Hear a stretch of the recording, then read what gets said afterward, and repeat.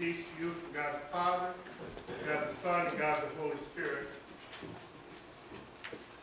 On Friday nights at 8 p.m. from 1978 to 1982, many people all across the United States would gather around their television sets to watch one of the latest shows on TV, The Incredible Hulk.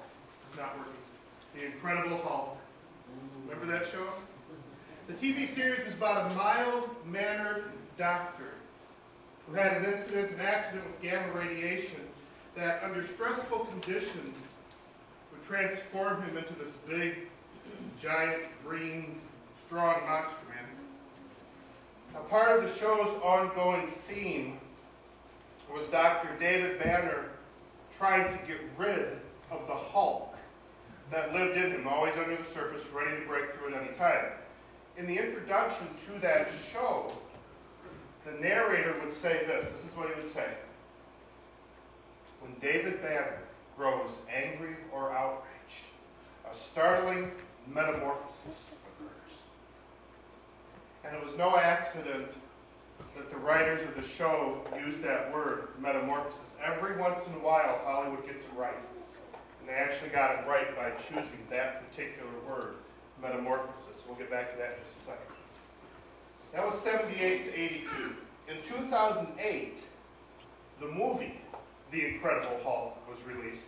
And if you saw it and looked really deeply at it, probably deeper than anyone was ever supposed to mean to actually look at this movie, the underlying basic theme of that movie was, who are we, really? At the core of ourselves, deep down, who really are we? In other words, if we could get a good look at the nature of who we really are, what would we see? In that movie, the 2008 movie, gave background information on Dr. David Banner, and the people who saw that movie learned something that we never learned from the television series. And that was that David Banner had been corrupted by his father at a very early age, that the Hulk was always inside of him from a young boy on. And it took the incident with the gamma radiation to bring out the Hulk. The movie itself is really about identity and struggle. Who is Dr. Banner really? What can he do to keep the Hulk from coming out and destroying things? And all through that movie, too, this theme of metamorphosis was happening. Now, what does the Incredible Hulk have to do with Jesus on Transfiguration Sunday? Not much, I'll admit. But it's when you look a little bit deeper, we see it. Let's take a look at our text, especially our gospel text, especially this word transfigured. And as soon as we do that, it's all going to make sense. I hope. Here it is. After 6 days, Jesus took with him Peter, James, and John, the brother of James, led them up a high mountain by themselves. There he was transfigured before them. His face shone like the sun, his clothes became as white as the light. Now, if you have your Bibles with you, remember I issued you that invitation last week. If you have your Bibles with you, you can write a note in your margins. If not, you can write it in your bulletins, take it home, put it in your Bibles later.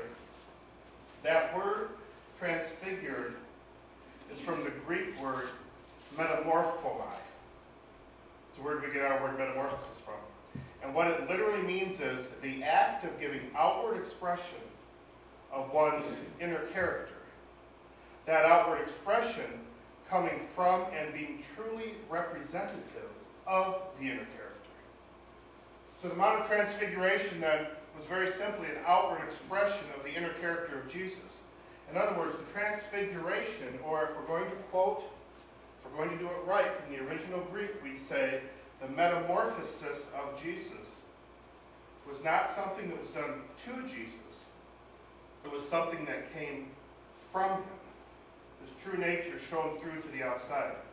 So if we were to put this all together then, this verse would read literally, the manner of Jesus' outward appearance was changed before them, and the outward appearance coming from him was truly representative of his inner nature.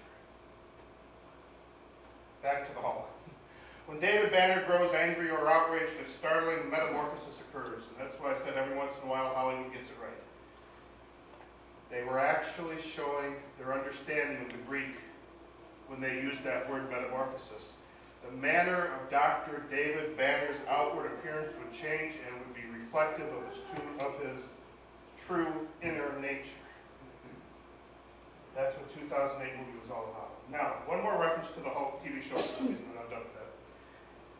In 2012, the movie The Avengers was released. And the Incredible Hulk, Dr. David Banner, was part of the cast, or part of the crew of that movie. In the climax of that movie, things are blowing up, the world is coming apart, it seems everything's going wrong. One of the characters in that movie says to David Banner, "Now would be a really good time for you to get angry, Doctor." Because he wanted him to change into the Hulk, and here's the response. "That's my secret," he says. "I'm always angry." Then he immediately turns into the Hulk. In other words, what he was saying is, that's my secret. Just beneath the surface that you see is the real me. And it can come out at any time. I will never be free from who I really am. Here's the point with this.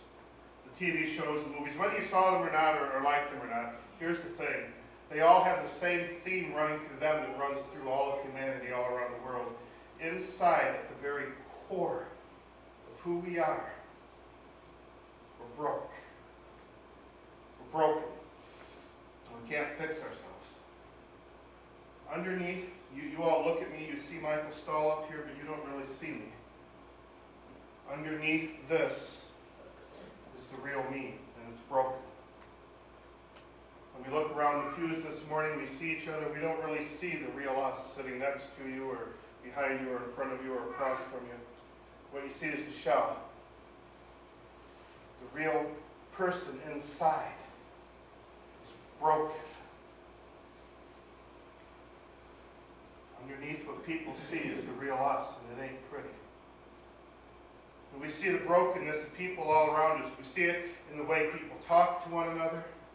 We see it in the way one culture treats another culture. We see it in the wars that are waged all around the world. We see it in the way Christians are persecuted all around the world. We see it in our own lives. When the Hulk inside of us comes out, we're broken. The real us, the real you, the real me is broken. We are not what we were meant to be. We are not what God originally created, and you and I have inherited that corrupt nature from our father, from Adam, and from our mother, Eve. We're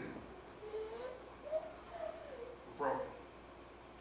There's nothing we can do about it. And if the real me and the real you were to come out in some sort of visible, tangible form, it wouldn't be a big green man. But maybe if what we saw, and all around the world, not just you and me, but all around the world too, what we would see is a bunch of sin-infused hearts. Maybe we'd see a bunch of dead hearts. We'd see angry people, lost people, desperately scared people, and very lonely people, just wanting to know that somebody sees them and hears them and cares. Let's go back to Jesus. On Mount of Transfiguration, Jesus had a metamorphosis, literally, from the Greek. And his true inner nature showed through. He was, for just a few moments, letting the glory of who he really is shine in the darkness of the minds of Peter, James, and John. And in that time of being and showing his true inner self and talking with Moses and Elijah, he also revealed his heart. We don't see it much in Matthew, but Luke also reports the same incident. Luke gives us a detail that Matthew doesn't. This revealing of Jesus' heart comes through in the book of Luke, where Luke writes in chapter 9, verse 31, they, that is, Moses, Elijah, and Jesus, spoke about Jesus' departure, that he was about to bring to fulfillment in Jerusalem. And Jesus' full glory, talking with the great lawgiver Moses and the greatest prophet in the Old Testament, Elijah. Jesus' heart is truly exposed. The true inner nature of his heart comes out. And you know what he's talking about? He's talking about you. His thoughts and his hearts are all about you and me. He talks openly and frankly about the cross he will willingly go to for you and for me. And you know, since his birth, this is actually the first time that Jesus has let his full glory come through. All through his life, he's been, walking around, not fully revealing his full glory, his full nature, his full self. But even now, on the Mount of Transfiguration, when he does, his heart and his thoughts are still the same. His purpose has not changed. Even in the fullness of his glory, it's all about you. It's all about us. He goes to the cross willingly for us. Today is the last Sunday before Lent. After today, sometime between this Sunday afternoon and Wednesday afternoon, everything's going to change in this church. The colors will go to deep purple. Banners will be changed. If we can get to the garage, the cross in the garage will go up and back and plow away through the snow. It's all going to change after today. And the tones of the readings and of the music will reflect the season of Lent. At the Mount of Transfiguration, after the Mount of Transfiguration, the rest of Jesus' earthly life is all about his journey to the cross. Starting Wednesday of this week, Ash Wednesday, the next few weeks of the church year are about Jesus' journey to the cross. He goes to the cross, and you and I get changed. We're transfigured, too. Now, let's go back to the real us. We are, by nature, broken, sinful, and unclean. That's true. That's why if we were to metamorphosize into who we really are, it would not be a pretty picture. But in God's eyes, we who believe and are saved are covered in the righteousness of Christ. Do you know what that means? That means when God the Father looks at you and at me, he sees what the disciples saw that day on the Mount. What he sees is the perfection of Jesus, the Lamb of God who took away the sins of the world. He forgives our sins, that inner nature, that sinful person, and he only sees his Son. Do you know what that means? That means that when God the Father looks at you and sees the righteousness of Christ given to you, he says the same thing of you that he said of Jesus. This is my beloved Son, or this is my beloved daughter, with whom I am well pleased. That's what Jesus says about you. Now, I have to be honest, I don't know about you all, but there are days when I don't feel worthy of God saying that he's well pleased with me. There are days I echo what Paul said in the book of Romans. The good I want to do, I don't do. The bad I don't want to do, this is what I keep doing. Chief of sinners though I be. You know what? That's called the law. And the law is doing what it is supposed to be doing at those times, and working on me and working on you when you feel that way too. It's supposed to do this. It's supposed to show us our sin and the need for the Savior. But after the law always comes the gospel. The gospel that to a certain extent is for lack of a better term, quote unquote, hidden a little bit in our text from Matthew, but revealed a little bit more in Luke. The open talk about the cross and the suffering that Jesus is going to endure for you and me. This is the cross that frees us from the curse of the law, the cross that shows this, Jesus loves you right where you are. But he loves you too much to leave you there. He loves you too much, and he loves me too much to leave us that way. And then comes the empty tomb, the tomb that shows that God the Father is pleased with Jesus' sacrifice for us, and he has accepted it. The empty tomb that Jesus walked out of that first Easter morning to show that he's alive and well. And the empty tomb that signifies that death does not get to have the final word. Jesus does. He said, I am the resurrection and the life. He who believes in me will never die. So where do we go from here?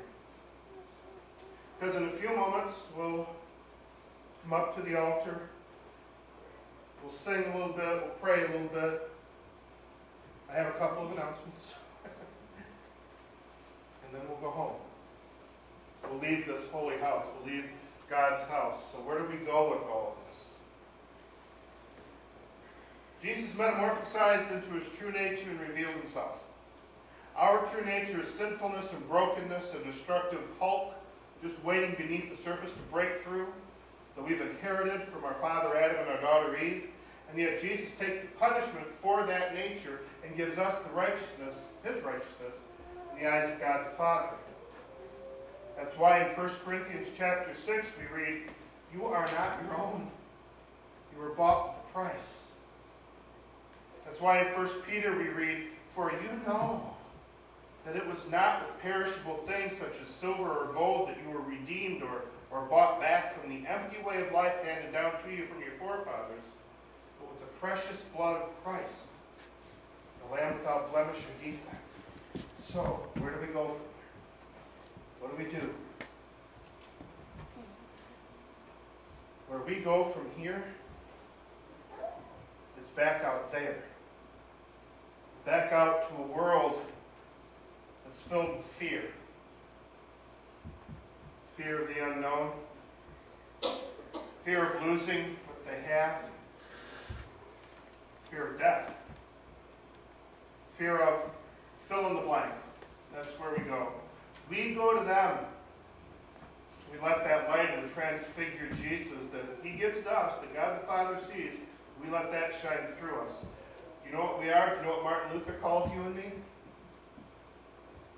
We are little Christs to them.